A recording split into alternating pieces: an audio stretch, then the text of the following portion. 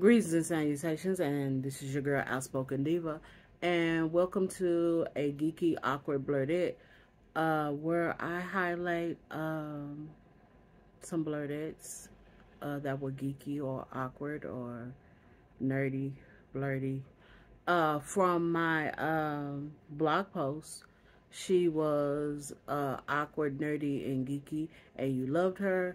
And from the episode Talking Blerdettes from the Dope Science Show.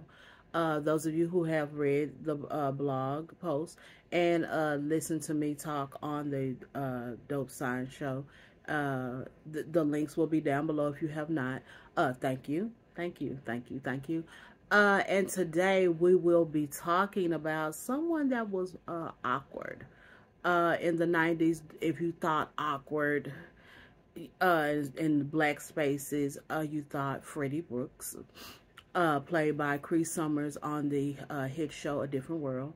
And now, you know, there is Issa Rae, who had a whole web show called Awkward Black Girl, and she's gone on to have a show on HBO called Insecure. In which, you know, she has come out publicly and said, you know, these things are about the people who are not black girl magic. What about those of us every day that's not black girl magic? Well, in between Freddie Brooks and in between Issa Rae's character Jay on Awkward Black Girl, there was a character on the show Half and Half named Mona Thorne.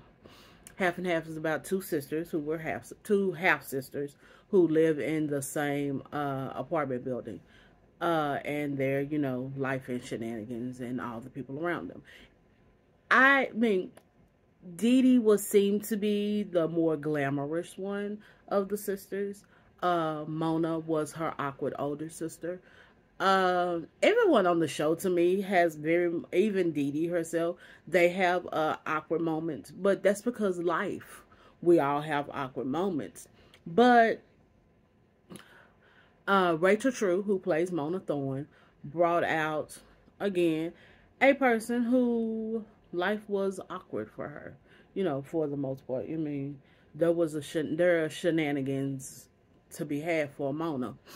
And the reason why I have on the scarf today, well, y'all know I have my hair either combed or wrapped up or something on it anyway, but this time, this particular scarf is because we want to discuss the episode Sister Son Soul, where Mona meets a guy at a nightclub, and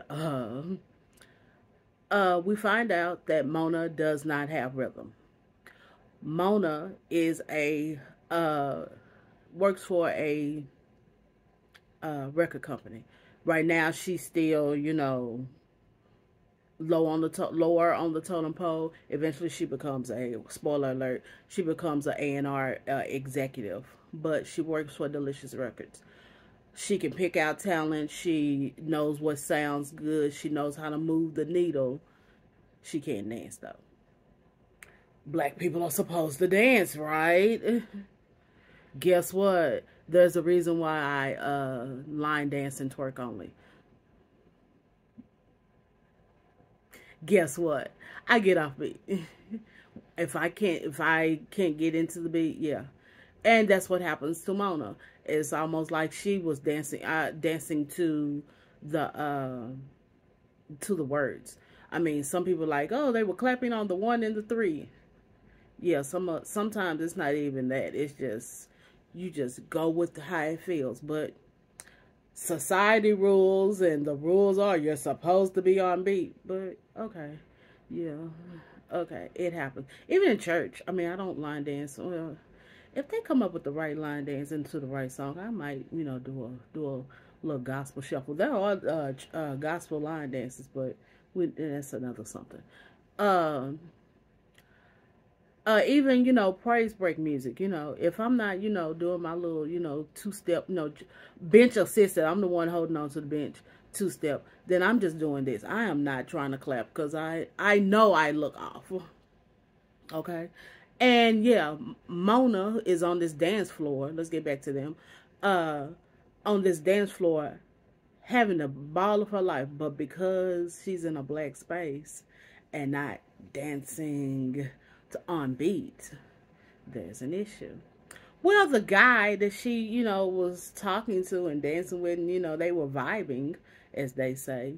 They go back to her place and stuff. He still kind of thinks she's odd, but I guess the straw that broke the camel's back for him was, he felt that she's not black enough, was when she said that she'll rather watch Dawson's Creek over BET, over watching Farrakhan and stuff like that, and that was just too much for him. So, well, Mona, her pride is struck, and she's rejected, and she decides to blacken it up, and she wears a head wrap and wears more snazzier clothes. Mona has an eclectic style of dressing. She wears like these real chunky boots and more, I guess, hipsterish ways. Even her sandals, I love her. Executives of half and half. The costuming. If there's still some wedge sandals, and Rachel True wore a 7.5, 8. Because I loved her wedge sandal collection. I love them. And if y'all know me, most of my heels now are wedge sandals. Anywho, but yeah, she decides to blacken up, goes to the club, and her friend Spencer and her sister, they decide to dance with, dance with me 1, 2, 3, those kind of things.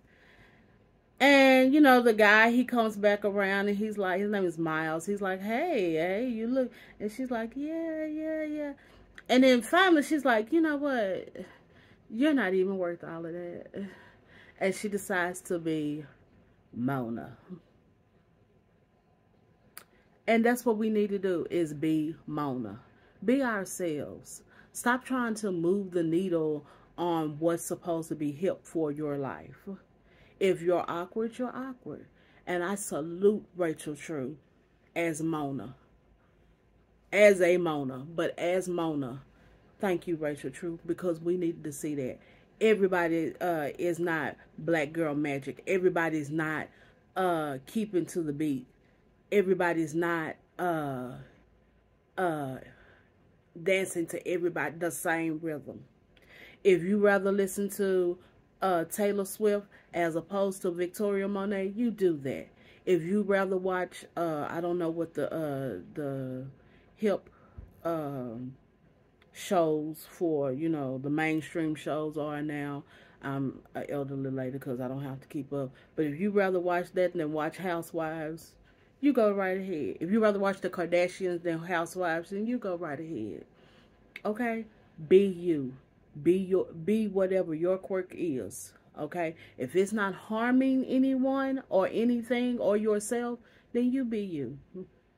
Okay? And that's what I always loved about Mona. She was always herself. Okay? Again, salute you, Rachel True, as Mona Thorne on Half and Half. And other than that, talking to you in adult terms.